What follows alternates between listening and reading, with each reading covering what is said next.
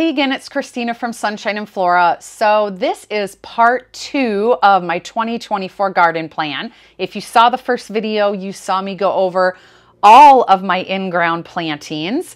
In this video, I want to share with you guys my hoop house plans. And I split this for a couple different reasons. One, if I included this in the first video, it probably would get entirely too long. And two, planting in a hoop house is definitely different than planting in ground. And so I wanted to be able to talk about this separate because I have succession plantings planned, just because I'll be doing an early spring harvest and then planting for summer in there. So I have a diagram on my computer next to me. I'm going to be putting this up on the screen for you guys to see. Here is a picture of my hoop house from last year. I purchased this from Growers Solution, an amazing company. I absolutely love this hoop house. It's their low sidewall greenhouse. I always just call it a hoop house. It's a 16 by 28 in size. It has the roll-up sides, the door on the front. It was super easy to put up. I absolutely love it. I would have like 10 of these if I had the space. I thought the price was reasonable. And I just can't say enough good things about it. I will link their website down below. If anyone is interested in putting up a structure, I highly recommend these. So I will link the one that I have down below, but definitely check it out. Spring is the perfect time to put one up, by the way. So anyway, I'm just going to dive right in and share with you my plan for this year. So here is my diagram for 2024. You can see I have 3 planting areas, and then the gray stripes are the walking spaces. The walking spaces are 2 foot wide. Again, this is a 16 by 28, and so I have 3 5 foot wide beds, and then 2 2-foot, or excuse me, the middle one is 5 foot. The ones on the outside are 4 foot, and then the 2-foot walking paths. So down the middle is not covered with landscape fabric. That is open area with the topsoil. That is where all of my spring ranunculus and anemones are going. If you watch my videos, you saw that I just started pre-sprouting those. I'm seeing a little bit of action, so I'm really excited. But I have so many ranunculus and anemones to plant, so that entire middle bed is going to be planted with all of those, probably at about a 3 or 4 inch spacing. I'm going to pack them in there. Now this area, ranunculus and anemones, ranunculus in particular, I think, they will stop producing when your temperatures hit 70 degrees, maybe a little bit cooler. They are a very cool season flower. My goal is to get these planted in the hoop house March 1st or a little bit after, so they can start rooting in and establishing in the cool temperatures, and then really putting on some growth, because I think my harvest is going to be daffodils, tulips, ranunculus. And then after that, when it starts getting warm, they will stop producing. So once they stop producing and I'm able to collect those corms out of that bed, I will save them for next year, and then this bed is going to be replanted with summer crops. Now, because I am not exactly sure when I'm going to be clearing those corms out of the bed, because they do need to die back somewhat to give energy to next year's growth, I am going to be direct sowing this entire area.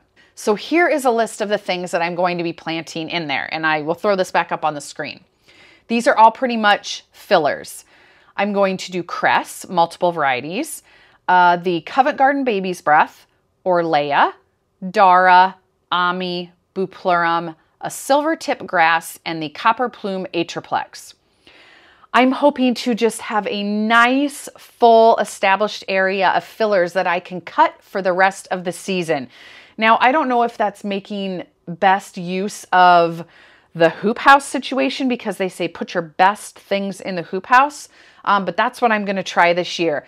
Ranunculus is a high dollar item, but I want to be able to easily turn over that area. So because I have so much going on this year with the building renovation, I think direct sowing, all of that will just be easy this year. All right, moving on to another growing space. I'll throw this back up on the screen. On the right, you can see I have a couple of purple planting areas. The top one says snapdragons, and the bottom one is campanula. Snapdragons first.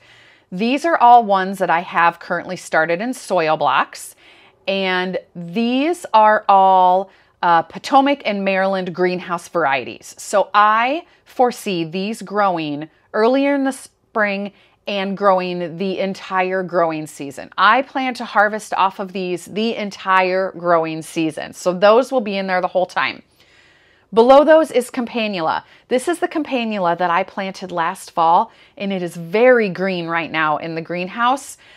I also plan to leave this campanula in to see how many stems that I can harvest off of it. Campanula, from what I am read, you can harvest one first stem and turn over that area, or you can let it branch out and get possibly 8 to 10 stems per plant. I'm going to let this one branch out and see how many stems per plant I can get. Now let's go to the other side of the hoop house. I'll throw this back up on the screen again.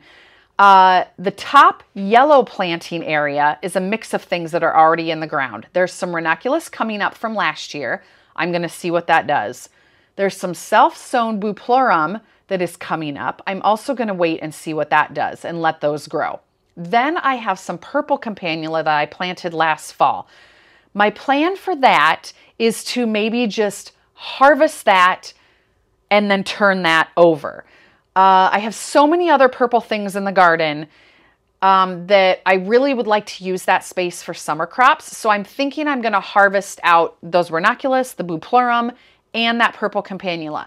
Then I'm going to be turning this space over to another patch of snapdragons that I'm going to start, I don't know yet when. I'll have to figure that out. I'm not going to pinch those snapdragons. I'm going to let those grow so I can harvest those quicker.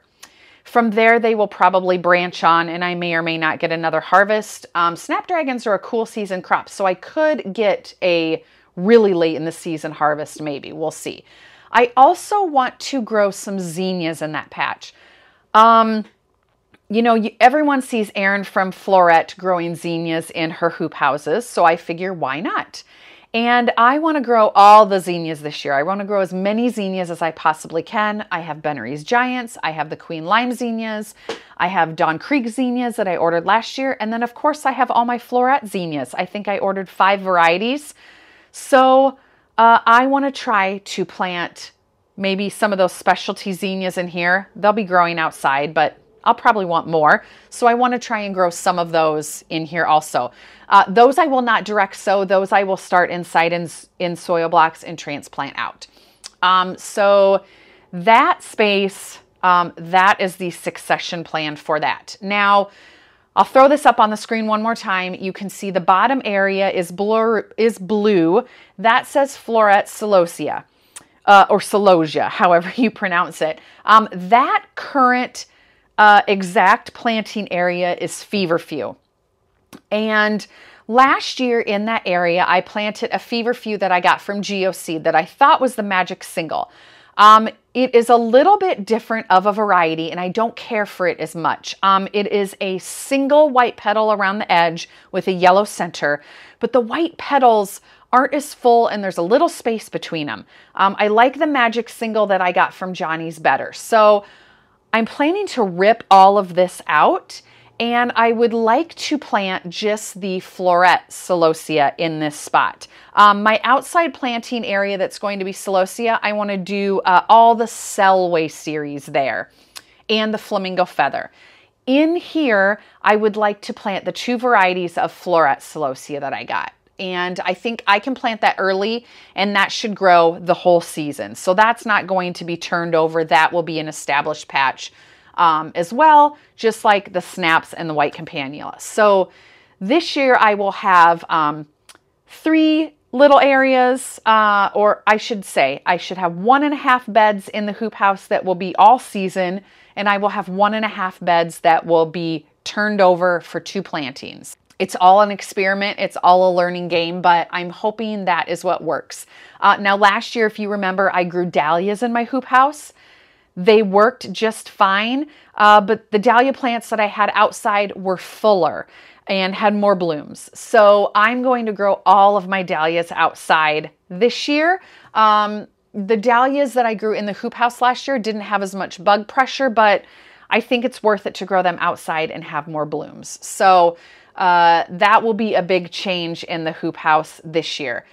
Oh, and now as I'm looking at this, I just realized I did not leave a space for my stock. I can't believe I did that. So I'm planning, as I'm talking to you guys, I think that celosia area will be a double planting. I think I'll put the stock there when the stock is done, because we all know that is a very cool season crop, early bloomer. I'll harvest that out. I'll have established celosia plants that I can just pop in there, maybe not pinch them, grow them as a single stem, but celosia will definitely go all the way till frost. So anyway, I'm going to have to make that edit on my screen. Stock. All right. I can't believe I just did that, you guys. Some of you are probably thinking I'm really unorganized. I swear that I thought I had this all planned out. Okay, so stock is added. I have so many varieties of stock that I am planting this year. Also, one of you guys sent me a seed packet of Quartet Rainbow stock. Thank you so much. I might need to find a spot for that outside, because that will be a branching all-season bloomer. I need to make a note of that as well. I definitely will be able to find a spot for that out in my in-ground planting. You know, you do all this planting and then things always change, or you forget something. So I'm sure this is totally normal for you guys. But anyway, that is my plan for the 2024 hoop house. If you guys missed the in-ground planting video, I will link it at the end of this video. But I hope this was helpful for you guys. And if you have any questions, comment down below, because I do try to answer any questions as well. So anyway, stay tuned for a lot more this entire growing season. I have so many seeds to start, and I'm going to be sharing that with you guys along the way and giving you updates on everything. And of course, when I plant things out, and the building renovation, lots going on. So I'll share everything with you guys. But hope you're having a great winter, and hope you're having a great start to your seed starting, and stay tuned for a lot. We'll see you soon.